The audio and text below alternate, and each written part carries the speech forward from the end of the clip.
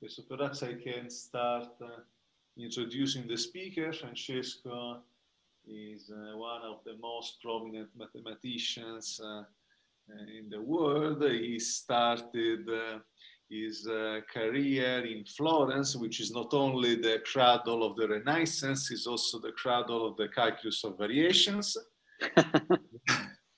Now he's at the University of Texas at Austin. He also worked for a short period for the ICTP in Trieste. And so I have great expectation of his talk, because I have to say I attended several talks by Francesco and they were always inspiring and amusing. So he will talk today about the symmetry of Plateau surfaces and the moving planes method with singularities. Okay, so thanks Enrico for the very, very generous introduction and for the invitation to give this talk. Thanks also to Daniel for helping with the organization of the talk. So I'm going to talk about a joint work with Jacob Bernstein from the Johns Hopkins University in Baltimore. And so what is this about?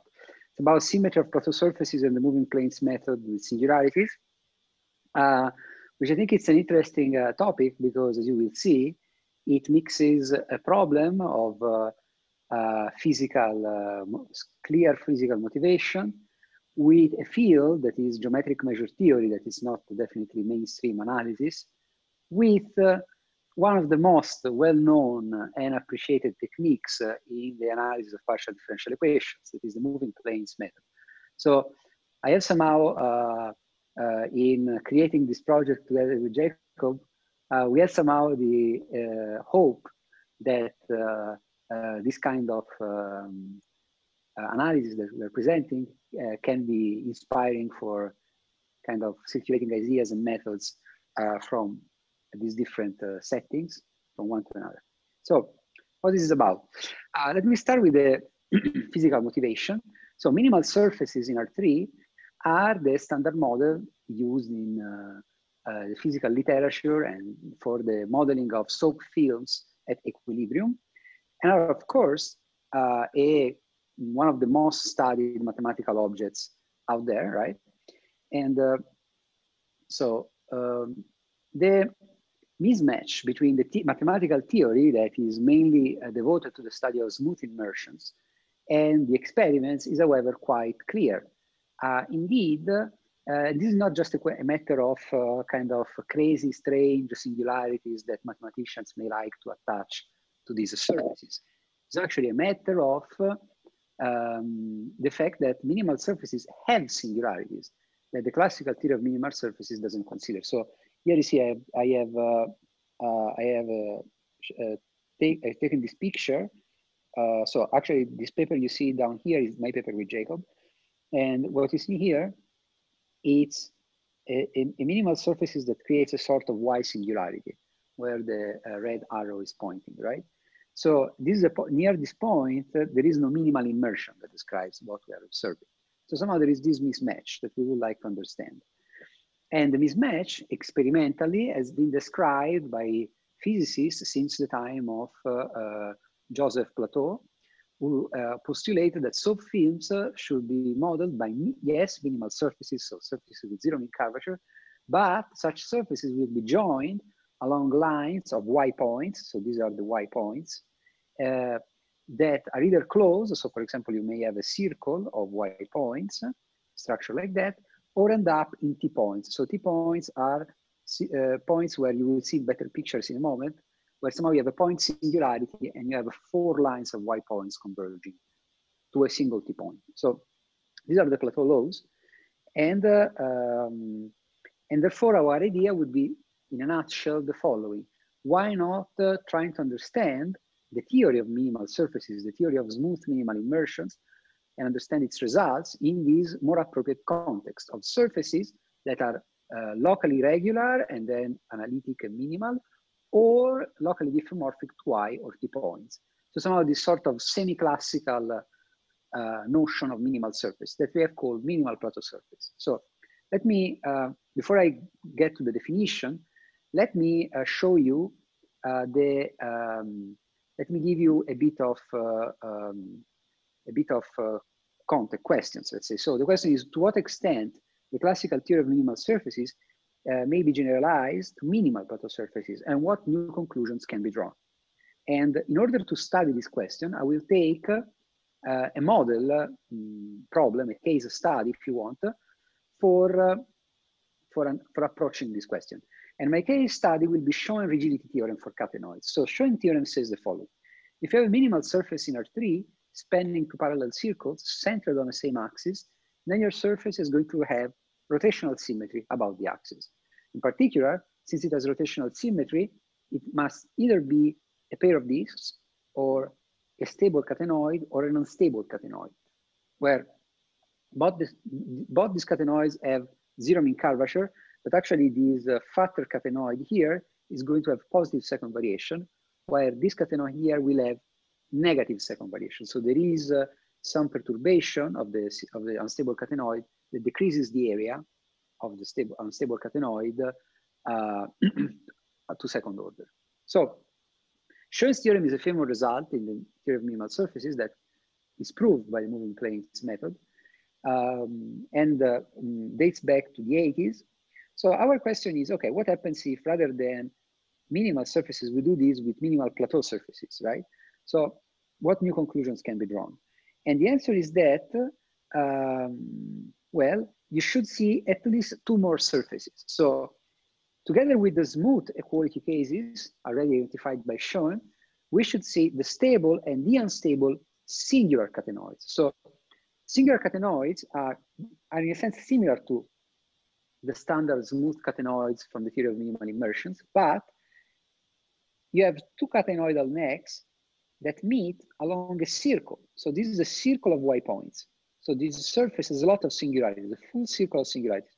And then this circle of singularities is filled by soap, okay? And you can do that both in the stable configuration where you get something a bit fatter, let's say, and both in this skinnier configuration where you have two kind of thin catenoidal necks that are joined by a floating disk of soap. So the picture, let me go back a few slides. The object that I was trying to construct in my kitchen when I took this picture, you see, is indeed something very similar to these singular catenoids. You see, there are like two catenoidal necks and they meet along a circular set of Y points. Actually, you see that in this example, since I've crushed a bit the upper boundary wireframe, the Y points arrive up to the boundary wireframe, creating a boundary singularity. So this will be an interesting remark for what follows, so that there can be actually boundary singularities in this class of minimal surface, Plateau surfaces. Okay, so let me go back to this question of Schoen, result of Schoen, and our conjecture about what it could look like in this setting. Now, the problem is that, well, the interesting question is, can we prove this? I mean, this is the natural conjecture, but is it true? Can we prove it? And what happens if one tries to apply the moving method in a situation where surfaces are potentially singular? And we know that singular surfaces actually will not be excluded by the moving plane method. Somehow, there must, if the moving planes method can be used in this problem, singular surfaces will be in the set of equality cases of possibilities for our problem. So the class of minimal Plateau surfaces, this is the definition.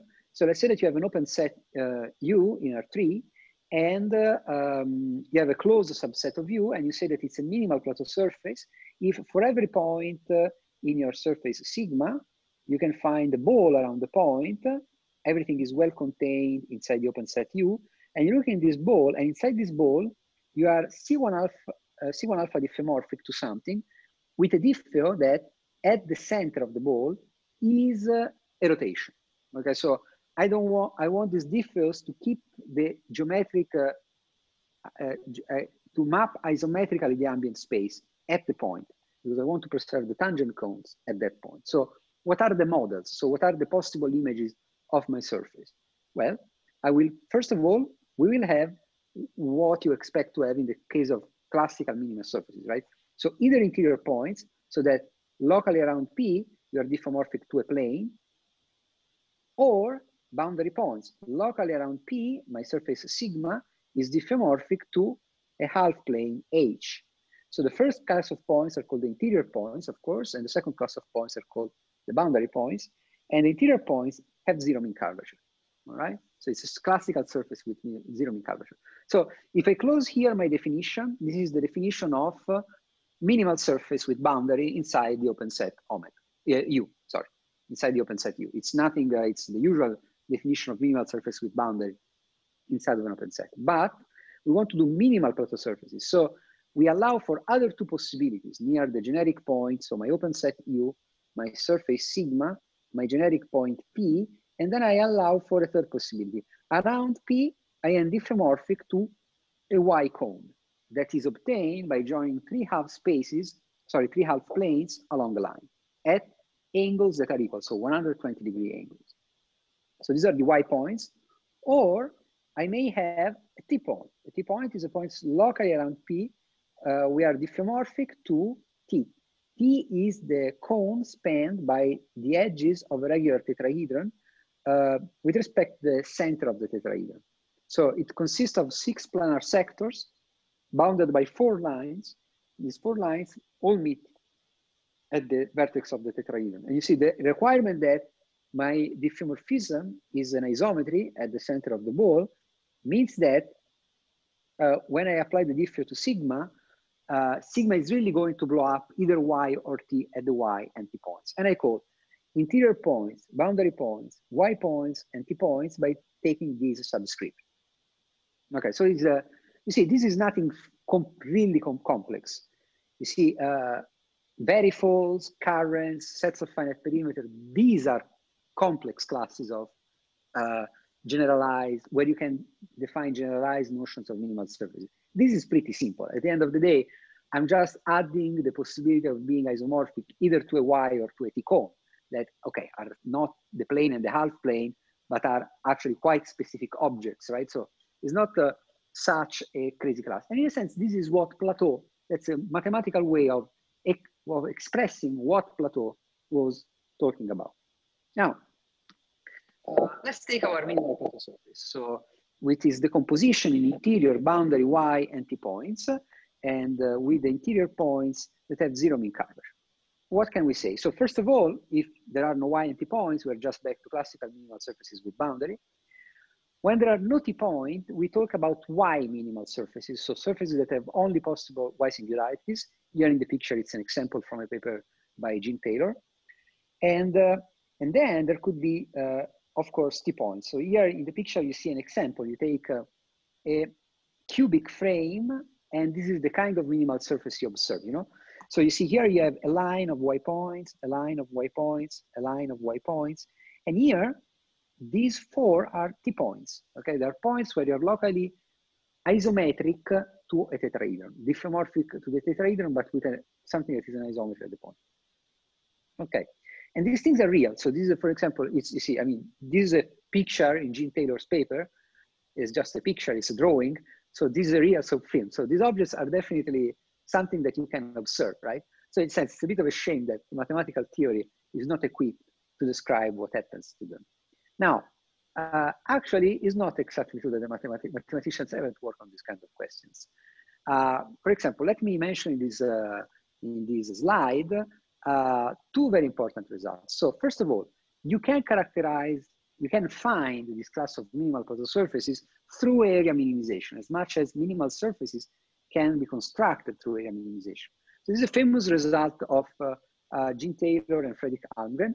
So if you have a closed set inside an open set, and you know that your closed set is minimizing H2, the 2-dimensional Hausdorff measures, with respect to each and every Lipschitz deformation of your set, okay, then your set is a minimal Plateau surfaces in with empty boundary.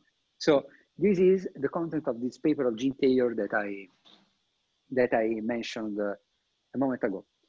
And moreover, sets satisfying this particular minimality property can be constructed by means of the calculus of variations with a prescribed boundary data.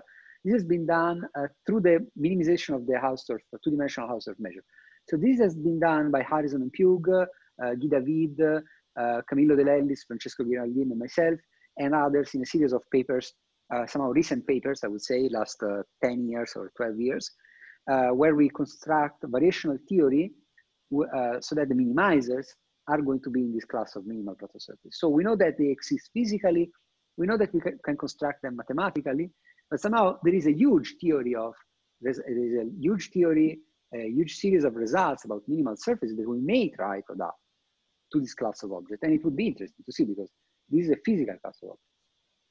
Now, there is a point about my definition of minimal Plateau surface.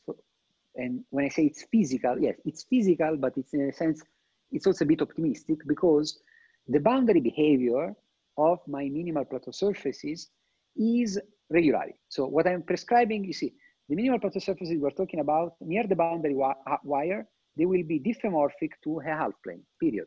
There can't be anything else. But if I go back a few slides into my talk, not this one, yes, here. I don't know if you can see it, but oh, you can see it because I can zoom, okay? You see, these are the Y points. You see the Y points, once I arrive here, this is a boundary singularity. So it's not true that soap films near the boundary wire are always diffeomorphic to half spaces, as it would be at this point here, at this point here. So these are all points where I'm locally diffeomorphic to a half plane. But there could also be points where locally I have a more complex behavior. And those points are not in my definition. It is not, we are excluding them for a reason. You will see what is the reason in when we go a bit more deeper into the story, okay? But this is just to say that there is actually an even more complex theory of minimal Plateau surfaces that we may like to consider and that we're not touching yet. So, unfortunately, we will not be able to prove Schoen's theorem even in this class of minimal Plateau surfaces where the boundary behavior is good. Our proof, since it is based on the moving planes method, will require us to use a notion of orientability for minimal Plateau surfaces, which is a bit strange because you see, it's a Y surface, right? If I take a Y surface, there is no way of defining a normal to the surface that is continuous because you see, I arrive here and something bad happened because if I go with continuity, it's going to be like that here, but then maybe here I should turn like that, or I should turn like that. It's unclear, right? So how do you orient a minimal Plateau surface? So we had to come up with a definition. This is what we have found. The minimal Plateau surface in an open set defines what we have called a cell structure if, okay, there are no boundary points. So there is the open set. So there are no boundary points inside the open set. So all the boundary points are at the boundary of the open set U. And if U minus sigma consists of a finitely many open connected components, so the open connected components in the picture that just disappear were U1, U2, U3. So in this case, 3 connected components. But that's not enough. We need a bit more.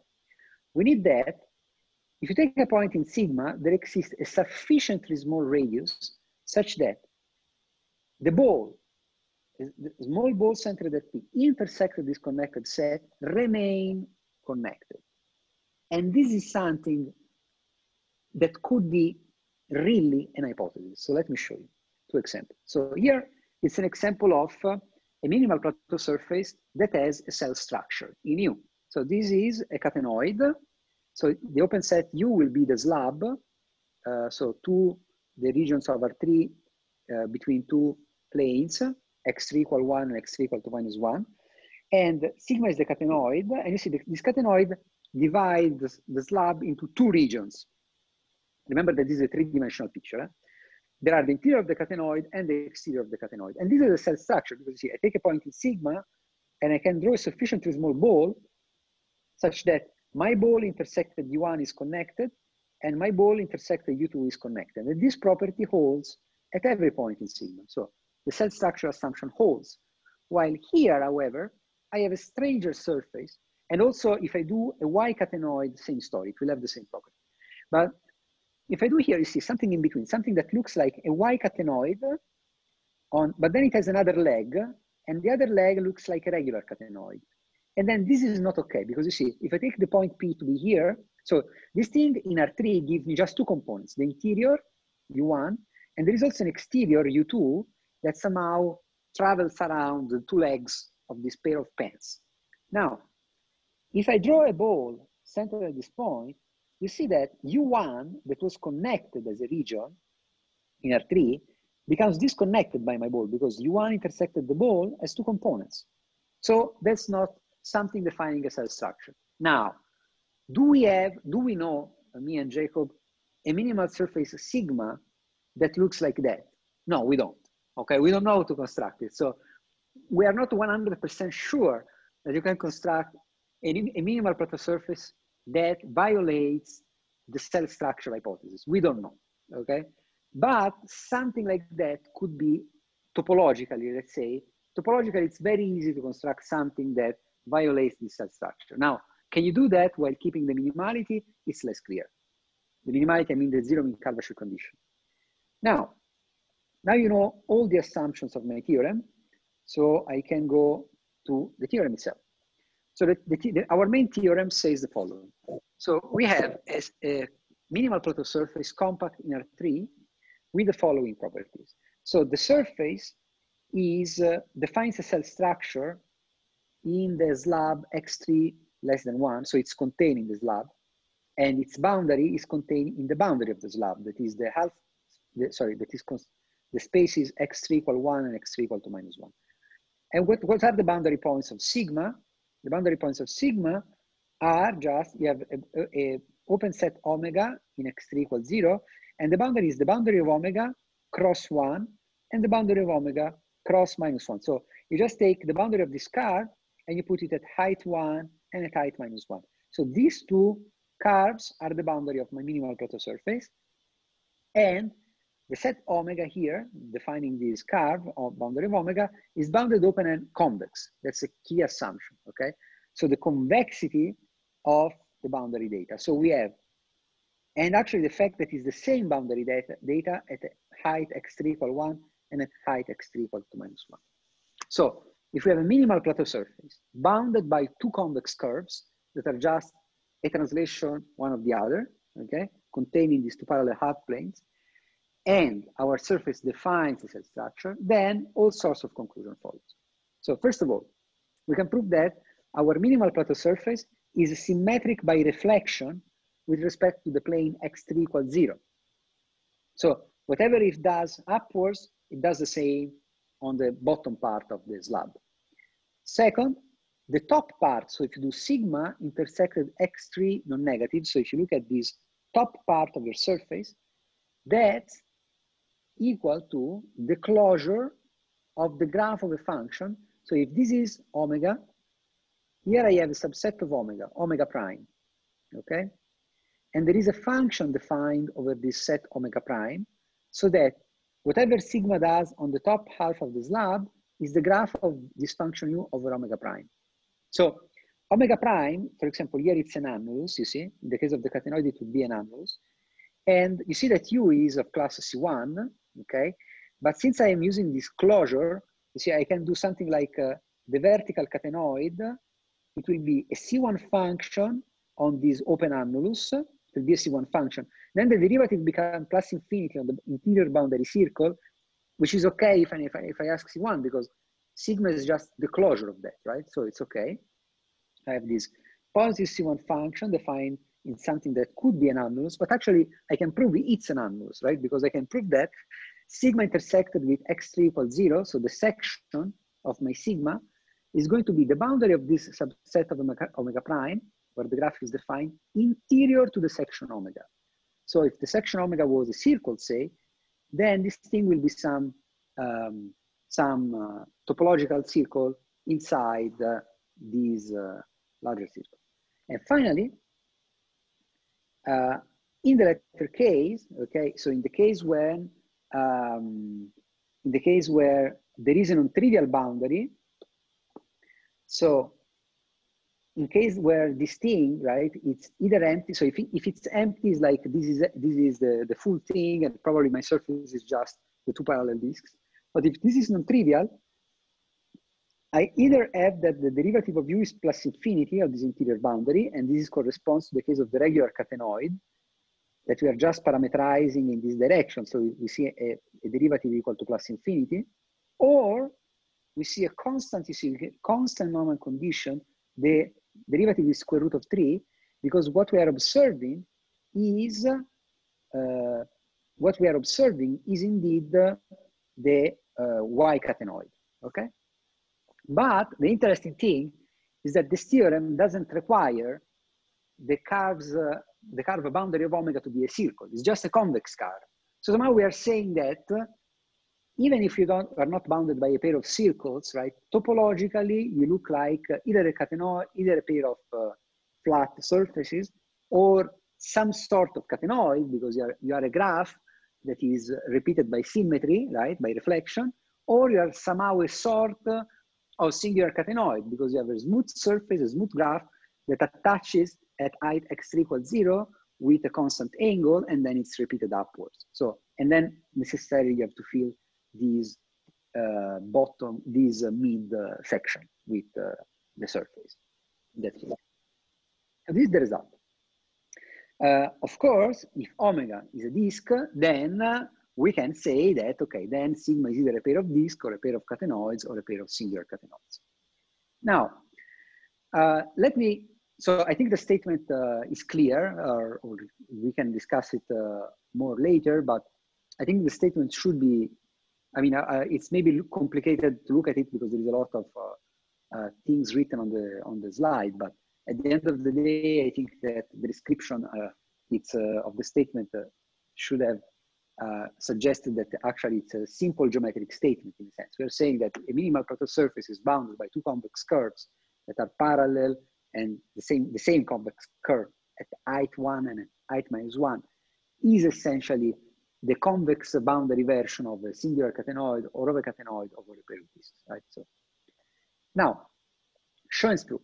So Schoen's proof, it's interesting, it's a moving plane method in the horizontal direction. So what Schoen says, same assumptions as us, but in this case, he has a minimal surface, and so the orientability condition, the cell structure condition is easier, it's trivial. So in this case, you see, you have this thing. So initial reflection of the surface, like in the classical moving planes method. So you move the plane horizontally, and you start reflecting your minimal surface, and you get a reflected surface. So you have these boundary circles that in Schoen's theorem don't need to have the same radius, and you keep moving until you find a first touching time, t0 in the reflection process, and a first touching point. Now, for example, when this interior touching point, so where this touching point happens in the interior, so somehow the slabs are up here, you see, but the first time t0 where there is a touching condition, the reflection of sigma, touch sigma itself at an interior point inside the slab. So when this happens, you see, near this point, since I was never touching earlier, I have a sort of containment of the surfaces, right? And this containment is important because it tells me that with respect to some hyperplane, I can see both the touched part of sigma and the reflected part of sigma as graphs of minimal surface. So they're both graphs of minimal surfaces. Sorry, they're both minimal graphs near the point P0, and the functions u and u0 are ordered. So one is less than the other, and they touch at a point. So strong maximum principle, they locally agree, okay? Which means that, so they are equal one to the other, which means that actually sigma has the local reflection symmetry here in a ball. They are the same thing. And therefore, once they are locally the same, by unique continuation, sigma must be symmetric until you can propagate the information, okay? This is just the case where they touch the interior. Of course, the moving planes method may stop at the boundary. So maybe this is how sigma looks, and then my reflection is going to touch up here. So this could be sigma prime t0, they touch up here. But in this case, I can show that they do so in a parallel way, and then I can apply the Hopf boundary lemma, that is a boundary version of the strong maximum principle, to conclude that they locally agree, and then again, by unique continuation, they agree. So You repeat this in every horizontal direction, and you prove that your minimal surface is rotationally symmetric, and then it's an OD to show that it's the catenoid or it's just a disk, okay? A pair of disks. Actually, there is a recent result by Pio of 2012, where it shows that a variant of Schoen theorem where rather than being bounded by two circles, on one plane, you are bounded by a circle. And on the other plane, you have constant contact angle. So I don't know what kind of boundary I have down here. It could be crazy, but I know that the contact angle is constant, okay? And then Pio can prove that you are again a catenoid or a circle and there is no contact region here. So either you're a circle and there is nothing here, this is empty, or if this is non-empty, you're a catenoid. The proof is morally the same strategy of Schoen. It's just that you have one more case in the moving plane method. That is the case where your reflected surface is touching at this free boundary down here. But again, you're assuming that you have constant angle. Therefore, when you touch, you can apply opposite. So, so what is the interesting of this result of Pio for us is that in order to solve the case of circles and show that we have singular catenoids or disks in our setting, we just need to prove the symmetry by reflection with respect to the midplane. So we just need to prove, you see, the first three statements in my main theorem. Then the case of the disk is followed by Pio's argument, because what we are claiming in the first three claims of our theorem is that we have on the top part of the slab, the graph of a function, on the bottom part of the slab, the same graph reflected, and then in the midsection, either constant angle or angle equal to plus infinity. Both are compatible with the Pio's assumption, and so we get the radial symmetry then by the classical moving planes method. So whatever is special of this problem for minimal Plateau surfaces happens at the level of showing the reflection by symmetry with respect to the vertical direction, okay? And that's what now we're going to do. So let me explain the main ideas of the proof, okay? So as explained, we are going to use the moving planes method now from the vertical direction, because all we care about, so we have these two convex curves that are actually the same convex curve here and there. And what we want to prove is that this object is symmetric by reflection with respect to the plane x3 equals 0. So we start reflecting with respect to a moving plane coming from the plus infinity vertical, and we start reflecting, right? And we would like to prove that our surface is symmetric by reflection. Now, so you see, my regularity assumption here comes very handy, because here at the plane x3 equal 1, right? I know that I have my convex curve, and I also know that I'm regular, right? Because my boundary points, at my boundary points, I am regular. So I know that if this is x3 equal 1, and these are the boundary points, locally, I look like a half plane. So I start with the most possible regular picture I can imagine, okay? That's very important. Without this, we don't know how to make the moving planes method start. So for the example that I've shown of possible boundary singularities, this is a problem, okay? So the proof doesn't even start, but that's why we're assuming boundary regularity. Now, with boundary regularity, we can at least get started with the moving planes method. Okay. Let me also, maybe before I say how the moving planes method goes on, let me mention you this example. Because there are physical singularities, like the one that I've shown in the first slide of the talk. But there are also mathematical singularities that could be interesting to look at. So you see, here in this picture, I've done a singular catenoid, that is this one here. So I have a singular catenoid, and then I have drawn in green a standard catenoid. And then you see, this is not going to be a minimal Plateau surface, because the standard catenoid, sigma 1, and the singular catenoid, sigma 2, they intersect along the circle, and they don't do that at y points, right? So that's not a minimal surface. However, there is a famous example in the theory of minimal surfaces where you can take a plane, a catenoid, so they intersect along the circle, and then what you can do you can remove the circle of singularities. So you can construct a minimal surface that outside of a compact set is exactly the catenoid and exactly the plane, and it just differs from those things near this circle. And what happens now near the circle, you continuously change between the catenoid and the plane. So it's a sort of alternating saddles geometry. That it's, I mean, I don't have a picture here, so it's called I think it's called the Costa surface, or the singularization of the plane with the catenoid. So what we could imagine possible is that, you see, here locally I have a plane because it's the interior circle of the singular catenoid and the catenoid. So definitely Costa knows how to singularize this in a minimal surface if these examples are unbounded, right? Now, they are bounded, however, so I don't know, we don't know if it can be done. And it should be possible to do that, okay? So by changing a bit, the surface is everywhere, so it should be possible to do that. But we don't know. So this is just to say that besides the physical singularity, there could be unphysical singularity, like a pair of planes at the boundary that generates examples that are definitely then not to be with the cell structure assumption. I mean, they're going to have a lot of problems topologically, so they're never going to be in our theorem, not only for the boundary problem. But this is to say that this boundary assumption contains something that could be worth further investigation. So, idea of proof. So you see what I was saying, right? So since at the boundary point, first boundary point, we are regular, so we start reflecting. So my surface here just looks like a nice surface with boundary.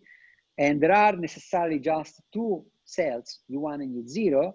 And if I reflect, right, the reflection of the cell U0 is contained again in U0. So initially, you see, I have the property that if I take U0 above my position T and I reflect with respect to position T, whatever I get below the reflection below x3 less than T, below the reflection plane, is still in U0. Is this picture honest? It's very simple. That's crucial because, as you know, the moving planes method rests upon the idea of inclusion, propagating the inclusions. So if we don't have that, we go nowhere. And here it's a point to show that this thing is propagated where this cell structure assumption that I explained is crucial. Without it, we really don't know how to make the method work. So somehow, these two assumptions are really needed for exploring what the moving planes method can say in this problem, which doesn't mean that the stronger conclusion we expect are not going to be true, are going to be false. They could be true. Probably you cannot access those theorems just by the moving planes method. Maybe you need something more. Okay, so as you have seen before, right, the moving planes method is based on unique continuation maximum principle. So what form could this kind of statements take in our setting? So for example, we will need a unique continuation theorem for minimal Plateau surfaces. So this could take this form. Say that we have a connected minimal Plateau surface sigma 1 inside an open set of U without boundary points. And there is an open set U, V, sorry, an open set V here, bounded by a classical minimal surface. And you know that there is a classical minimal surface that essentially is the boundary of this set V inside U. So if you know that either sigma 1 and sigma 2 are disjoint, but if they are not disjoint and sigma 1 never enters in the region V, so you see sigma 1, it's a minimal Plateau surface, so it may have a lot of singularities. It touches the sigma 2, but it never enters inside the region V bounded by sigma 2. If this is the case, then they must agree. So sigma 1 is actually contained in sigma 2, okay?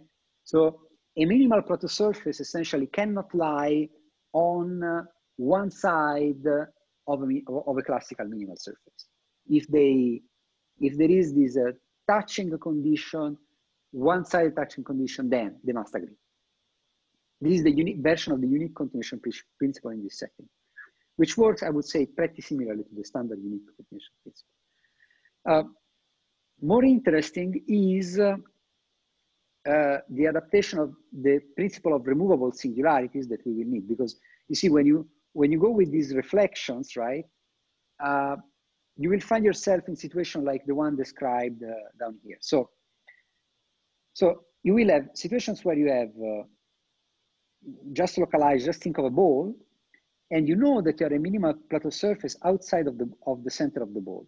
This you know, without boundary points, in the ball minus the center of the ball.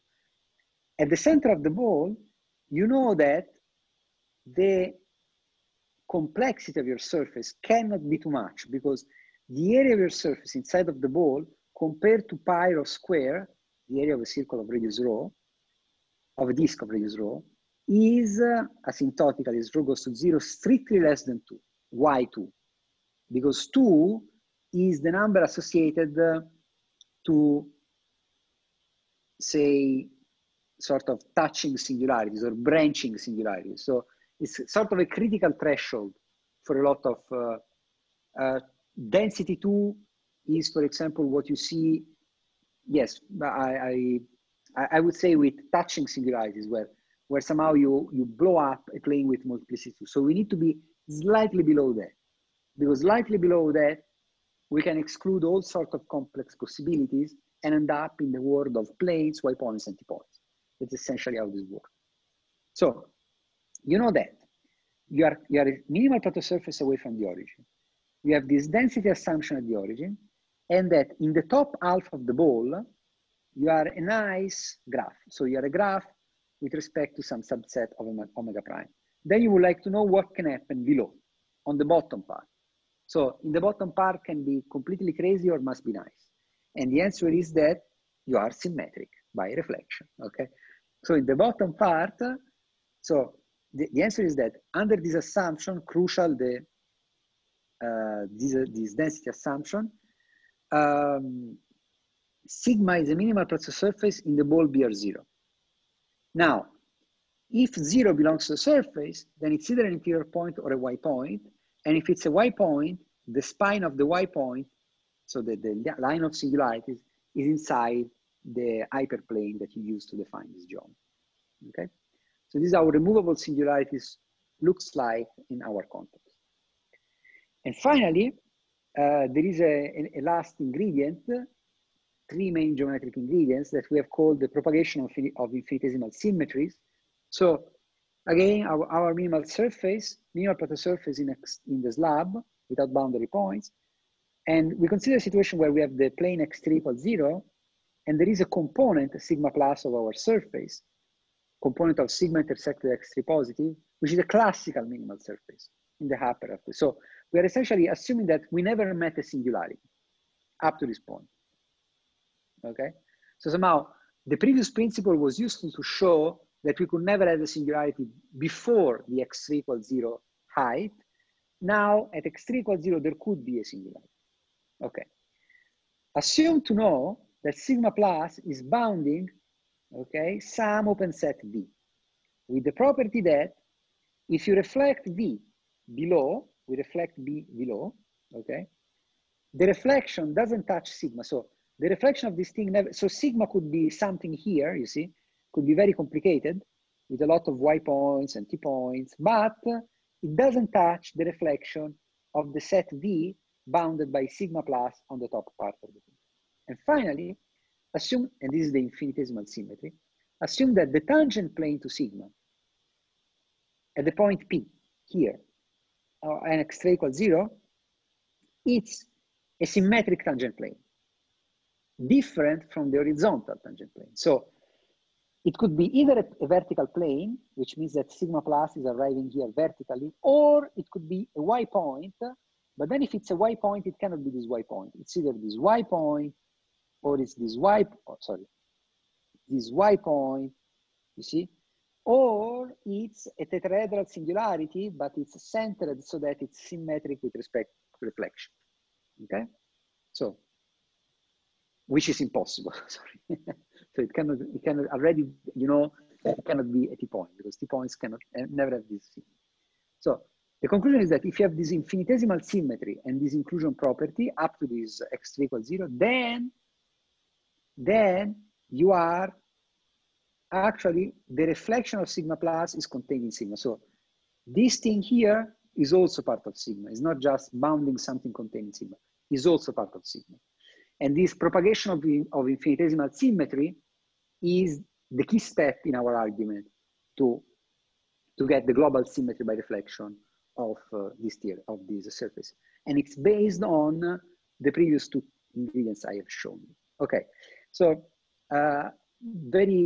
okay, let me just do that. So I will just read this question since my time is essentially over. So there are several questions. So this paper is just, in a sense,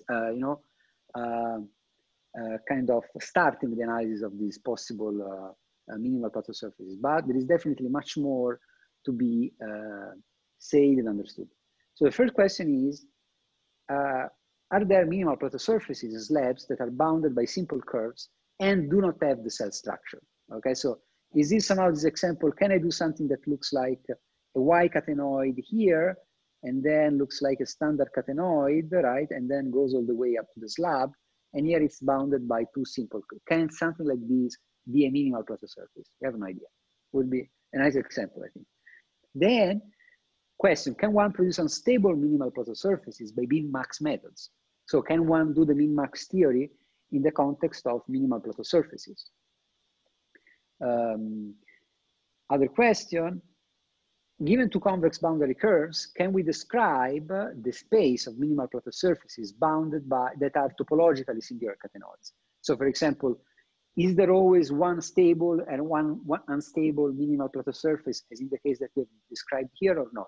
And here, the point is that it's two convex boundary curves, because in our case, it's one convex curve on the top plane, and it's another convex curve on the bottom plane, but this curve and this curve are the same curve. They're just translated. So what happens if instead, here I have one convex curve, and here I have another convex curve, okay? So do I still get the same space with 5 elements, 3 stable, 2 unstable, with this kind of singularity, or there are more complex possibilities? All these kind of results for minimal surfaces are well understood, okay? The question is, what happens? How do you prove them for this physical class of minimal Plateau surfaces? And fourth, can one characterize singular catenoids by area minimization? So can one prove that the singular catenoids are area minimizing? There are situations where we expect them to be area minimizing in the context of this Harrison cube theory as reframed by Camillo De Lellis, Francesco Giraldini, and myself. For example, we extended a bit the kind of boundary conditions you can consider. So we are able to formulate problems, Plateau problems, where the candidate minimizer is evidently singular catenoid, but how do you prove that? This is open. And I think that there are also a fifth, a sixth, and the seventh question, but I guess that that's more than enough for the talk. So thanks for your attention.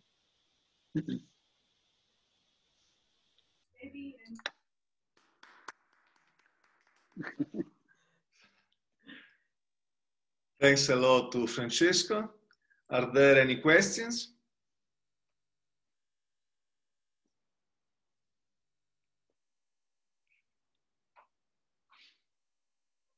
Well, in the meantime, I have a trivial question probably.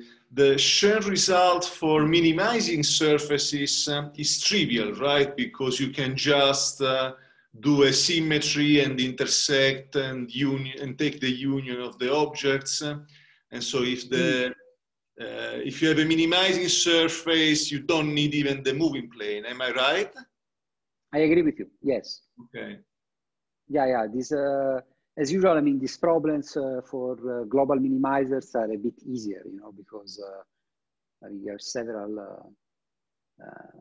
Yes. I don't know if there are examples of PDEs. I think this would be interesting to find example of PDEs where you expect some canonical singularity to happen. I don't know. For example, I don't know if there are some obstacle problems or free boundary problems where one can expect certain types of singularity to be observed, and then one can try to make the moving planes method work. Because what in a sense, from a more technical viewpoint, since we are mathematicians, right? So could be interesting, seems interesting of this paper is that we are in a situation where a priori there are singularities, which seems bad for the moving planes method. We apply the moving planes method, and the singularity don't disappear. They're still there, okay? There is a paper of by Brian White, Robert Hasselhofer, and Ho, where they do this kind of thing. So they have a situation for a mean curvature flow where they have possibly singularities. They apply the moving planes method, and at the end of the proof, they discover that everything was smooth. So you're left, in a sense, with the flavor that you didn't apply the moving planes with singularities. Here, you are applying moving planes method with singularities because there are singularities at the end of the story. So there could be, I think, interesting examples also at the level of PDEs, where not artificial ones, but really basic PD problems, where this kind of approach could produce results that are new in the sense that people, were excluding the singularities rather than allowing them to stay until the conclusion of the theorem. So I think this could be interesting. Another thing is how much you use of dimension 3. Would this work in any dimension? No, we use a lot. Result. How much does it use of dimension 3? No, Schoen nothing. No, Schoen is true in every dimension. Schoen is the problem here is that, for example, if I go back to the result of Taylor and Almgren, right? So Taylor and Almgren proved that these local minimizers with respect to Lipschitz deformations of the area in R3 are Plateau surfaces. Now, nobody knows, as a matter of fact, a similar characterization for minimizers of Hn in Rn+1 with respect to local Lipschitz deformation. You don't even get started because we don't have a characterization of the possible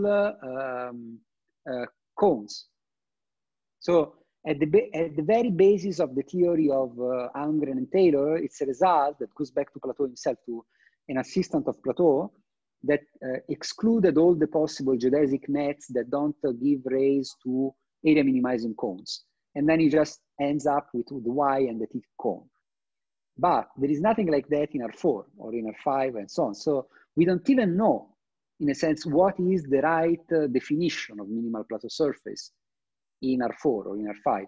Actually, as a matter of fact, we weren't be able to find anything like Plateau's laws concerning boundary singularities. So here, you see, in my homemade experiment, here I definitely have here a boundary singularity. So this is a line of singular points that arrive to the boundary, right? And okay, here nearby, my surface will blow up the intersection of a Y cone with a half space. So that's clearly a possible boundary cone. But what are the other possible boundary cones for minimal Plateau surfaces? Are generically every kind of intersection with Y and T cones is possible? Are there more? So what is the right assumption, you see, at the level of boundary regularity? Should we allow double planes, like near the boundary, I have two, like for example, it could be a disk and the catenoid, and then I feel the top and the bottom disk. This would blow up near the boundary wire, right? Two planes with different angles. So this seems kind of silly examples, but this one here, it's more geometric, it's more rich. So we don't know we don't have proofs of the characterization of the possible minimizing cones. So to be honest, we don't even know what could be the right formulation of the problem outside of the specific setting we have considered.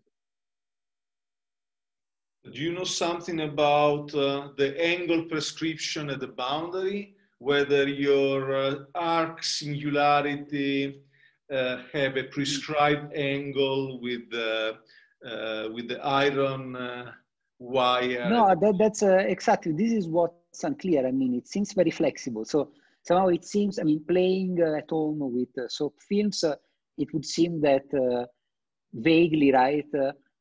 You can take a Y cone and you can intersect it with a boundary, with a half space. Without any prescription. At least for what I could see, but I'm not These are not really scientific experiments, so it's more like playing around with soap. But for example, can a T-point be sitting at the boundary? This is, I don't know, much less clear to me. You see my point, because a T-point means that I am able to make 4 lines converge to a boundary point. I would say no, I mean, kind of intuitively, but I mean, I would like some better understanding of why this is some possible. prescription on the iron wire, right? Because otherwise you can just add a piece of iron that goes directly to the intersection of plane, right? Exactly. And then there are all these sort of fake examples that are not really convincing, right? Because it seems you are cheating. So yeah, and so that's why I think at the end of the day, you know, I mean, assuming that at the boundary they behave like half spaces wasn't such a bad assumption, because to be honest, we're not even sure what the assumption should be. I mean, what the more general assumption should be. But it's definitely a rich structure, and I don't think there is much work done by mathematicians, at least, to understand these things. As far as I can say, even by physicists.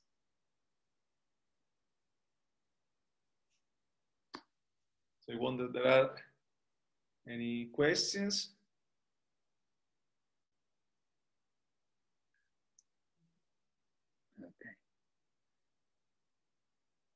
Okay, so if there are no further questions, I think we can meet at the coffee break. You should have received an invitation.